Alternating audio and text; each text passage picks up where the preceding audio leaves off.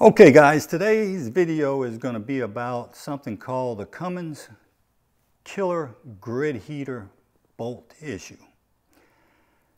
Now, for those of you who know what I'm talking about, you know what I'm talking about.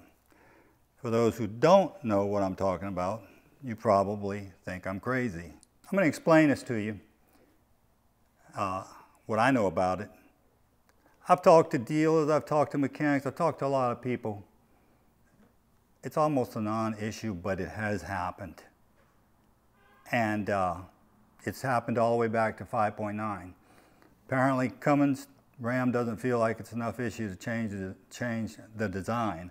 Now, when the 6.7s came out, I guess we were under the illusion that the issue went away, but it actually has happened to 6.7s also. So, you know, the basic operation is the grid heater is sitting over here, and I'll show you where it goes into the intake manifold. But the basic operation is it takes voltage off of this battery right here, runs it down through a solenoid. The solenoid gets a signal from the PCM based on the intake temperature of the air, and it cycles on and off. So in the summer it probably doesn't cycle at all. In the wintertime, it may cycle longer, and it may cycle, more often. But once you take off above 15 miles per hour, I think it's out of the picture, regardless of temperature. But you know, some people are concerned about it. It can be disconnected if a person was really concerned about it. I'm not going to disconnect mine, but it's something that can be done. But the way it operates, and it's a very simple operation, it's so simple even a caveman could understand it. Like the Geico commercial. I love those commercials. But it comes off right here. You know, these two batteries in parallel, so you're drawing off of both batteries. But the physical wire to the grid heater comes off here. It comes down below the air intake to a solenoid. The solenoid gets a signal from the power control module, PCM as they call it, and there's contacts there. So the solenoid, when the contacts close, it sends current over here, and then it makes the complete circuit to ground. It takes about 215 amps. I've measured, I'm going to show you what I measured, and 210 to 215 amps is a pretty good base if a person wanted to measure it. There's a simple check for it though. I'm not just going to talk about it here. I'm going to show you what I think is a valid check, a simple check. When you raise your hood, you check your oil, whatever, once in a while, take a look at it, and I think this is plenty good to know that your grid heater is in good shape. Now, I guess I didn't really mention what the issue actually is on the grid heater, which is the bolt that holds the grid heater, the current coming in, the power coming in, 12 volts. There's a bolt down, we can't see it, but it's below, there's some insulation material, and I'll show you that in a minute. In fact, that's what we're going to actually inspect, is that insulation material, and we're going to do something called the Jiggle Test. Now, get your minds out of the gutter, because it's not that kind of Jiggle Test. It's not nearly as much fun either. That wasn't appropriate. But anyway, what happens is on some vehicles, and when I say some, I mean very, very few that this has happened to, but it has happened, and there's pictures of it, and I'm going to show you the pictures too. But the bolt either gets loose or it's installed loose. No one seems to really have a decent explanation that I can find as to why this thing starts arcing. Well, when that happens, you basically you've turned your grid heater 12 volts coming into a welding machine because our cutting torch, because you're melting the steel bolt that's holding it up.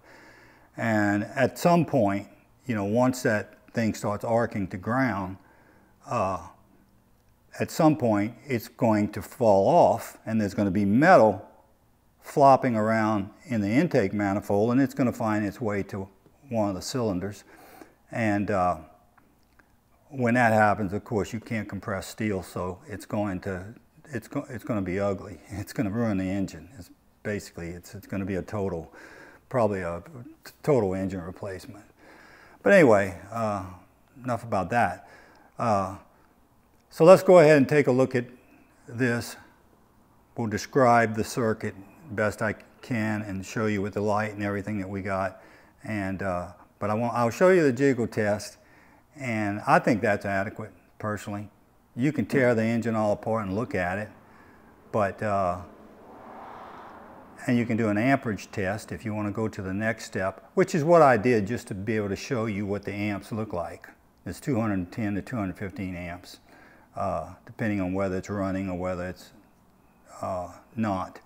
So I think we got a good base there, 210, 215 amps. But it's not necessary that you go out and buy a DC amp meter and start measuring amps and stuff. It's easy enough if you want to, though. The wire's right here. You just clip it on. Get your wife or somebody to start the engine, and you can just sit there and watch the amps. But and what that would tell you is that it's not arcing across, if that would happen, and because it's not going through that resistance of that heater, and that's what the deal is. So let's take a look at it. Okay, so as far as the actual wire, that's it right here. And if you follow that down, you'll come to the solenoid. And there's the solenoid right there. And you can see the red wire coming in right here. And you can see I'm going to move my hand so you can see it. You can see the other wire, which is actually a black wire going out.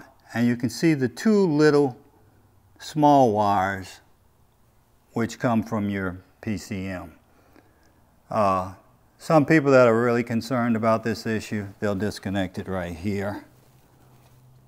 This one, they'll disconnect that right there. And this is ground, so you know, you can just tie wrap that up, but I'm not going to do it. I'm not worried about it that much.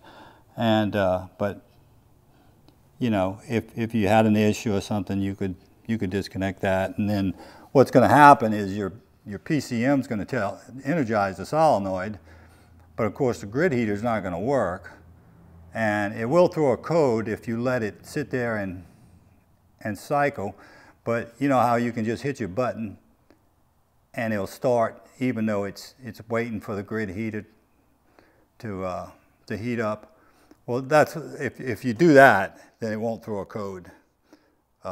It'll most likely just crank right up. These engines will crank down to below 0 without any grid heater. But I think it's probably more, like I said, of an emissions issue. Okay, now for the jiggle test. So as you can see, right here, that's the bolt that provides power. There's a wire right here coming from the solenoid over there. It just wraps around in front of the radiator. And the bottom of that bolt has a nut on it, and on the bottom of the grid heater, that is. And that's the nut that's arcing and causing it to fall off. So between the actual grid heater and the top of this bolt, there's an insulator material here. It's kind of a, I don't know if you call it rubber, but it's not metal. It's an insulator, and it's to insulate that 215 amps. So this is what they call a jiggle test, and this is actually an official term that Cummins calls a jiggle test, or RAM. But you just take that wire right there and wiggle that connection and make sure that it's not loose. If this thing was flopping around, or if this thing looked like it was melted or anything like that, then you'd be very suspicious. But of course this one's not. You can tell that it's in, you know, pretty much perfect shape, really. And so there's nothing really to be concerned about there. And that's as far as I would go with it. Now let's take a look at the actual preheat and startup on the 6.7 Cummins. I've got the video flipped upside down so we can see the amp meter better. I had to put it in upside down, so that's why everything looks kind of weird. At less than 8 volts up there, I don't know why it shows that on the EVIC panel, because we've got 12.5 volts. It's 62 degrees out here today, so we're not going to get much of a preheat as far as the number of cycles. The preheater, there it goes there. You can see it jumped up to about 225 volts, down around 11.45, and you can see the preheat cycle. The engine's going to start up here in a second. There it goes. And you can see our drawdown on the volts a little bit, 11.5. It's coming back up now. The alternator's charging. We've got about, what, 216, 215. Leveled off around 215 while it's idling. And this is not really something that needs to be precise, because you know, there's a lot of leeway there in the probably the accuracy of the meter itself, and you know, the low 200s is anywhere in that area is probably good. And you know, that's going to depend on your battery voltage, also the condition of your batteries, that type of thing. But I just wanted to put this out because there's been a couple of requests from people to do something on this. People are concerned and asking the question, really, should I be concerned? And as far as I'm concerned, and I'm no expert, as I'm sure you know, but I think there's a whole lot of other things that could happen that would be something to worry about other than this. I mean, this Cummins is a good rock solid engine, and this grid heater works fine. There have been a few cases that this has happened. No one really knows why. It hasn't come out from RAM or Cummins why. Apparently it's not enough for them to change the design. It's very rare, in other words. So I would just not be concerned about this at all. And I was kind of reluctant to even make the video because I didn't want to scare anybody. But there are some people on some of these forums that are just, you know, going to extremes, taking their grid heater out of engines that are in warranty, and you know, all kind of things like that, because they're afraid of this infamous killer grid heater bolt. So that's the size of it. That's what I got. I wanted to show you this. I don't think you need, like I said, I don't think you need to do the amperage test. I think just a visual test of your bolt there next to the head there on the grid heater is in my mind good enough. I touched it with my finger just to see if it was hot or not. It's not even hot. It's a good solid connection all the way through. I'm convinced of that on my truck anyway. And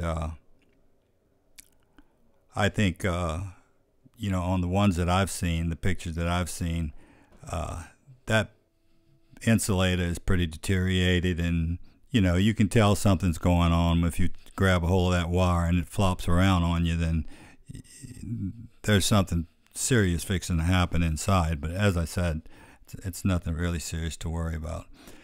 So thanks for watching, guys, and until next time, adios.